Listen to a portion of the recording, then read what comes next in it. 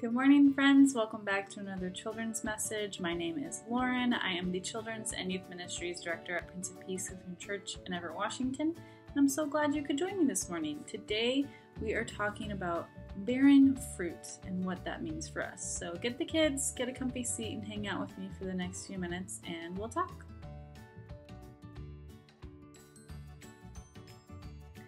Okay, today we're going to talk about fruit. What's your favorite fruit? I really like bananas and really crisp apples. Those are my favorites. In the Bible, Jesus said he wants us to bear or grow fruit, like a tree bears fruit.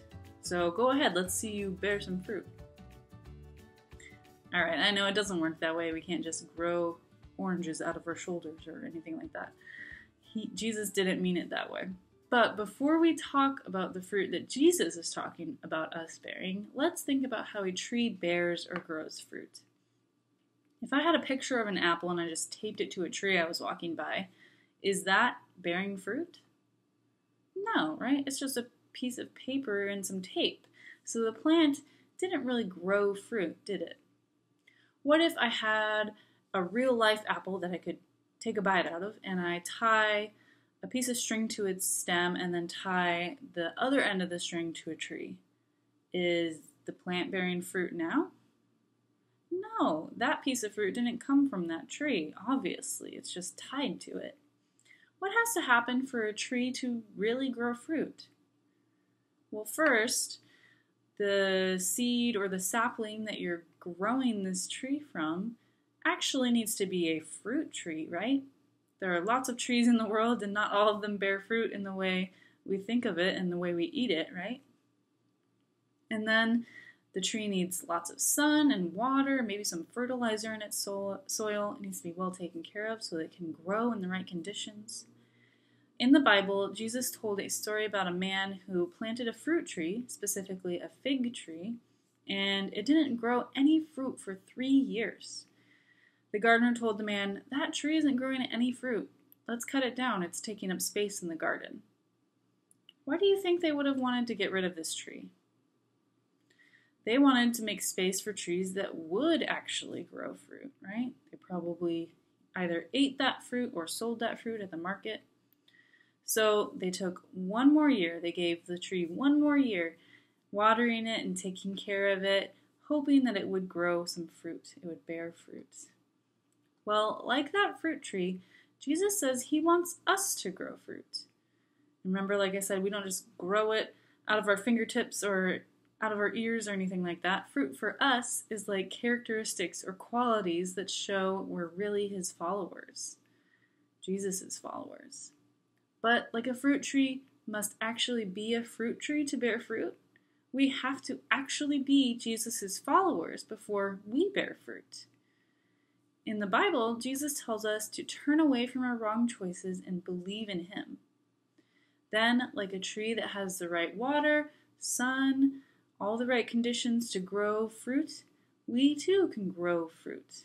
The first step is believing in Jesus. And then we can go on to bear good fruit in our lives. And bearing good fruit are those qualities that show we fully, truly believe in Jesus. Qualities like love and kindness and mercy and hope and faith, right? So that's what bearing fruit is for us as followers of Jesus. Let's pray and then we'll move on. Fold your hands, close your eyes, bow your heads with me. Dear God, we admit we make wrong choices and we want to follow you. Help us to believe in your Son wholeheartedly so that we can bear good fruit. It's in his name that we pray. Amen. All right, guys, as usual, I've got a coloring page for you, and this is just this little guy with a fruit tree, right? Showing the good fruit that the tree is bearing. So you can find this linked in the video description box below and where we post this video on our website, pplc.org. You can download that, print it off at home, and color that if you would like to do that. That is available to you. If you haven't already, don't forget to check out our online virtual worship. We're switching over to a live stream model, so every Sunday is going to be live streamed from now on, I believe. until you hear anything different. So those videos go live on Sunday mornings at 8:30, around 8:30 a.m. And those are also posted on our website, pplc.org, and on our Facebook page every Sunday morning. So you can catch those there, watch Pastor Gibbs' sermon, all that jazz. It's available to you there. So I think that is all I've got for you this morning. Let's close in prayer together. Fold your hands, close your eyes, bow your heads with me. Father God, help us to start our journey in faith with belief in Jesus. It's then that we can build upon that and grow like strong, sturdy trees, and hopefully eventually bearing good fruit in our lives and in the world. It's in Jesus' name that we pray. Amen. All right, guys, that's all I've got for you. Thank you so much for watching. I will see you next time. Bye.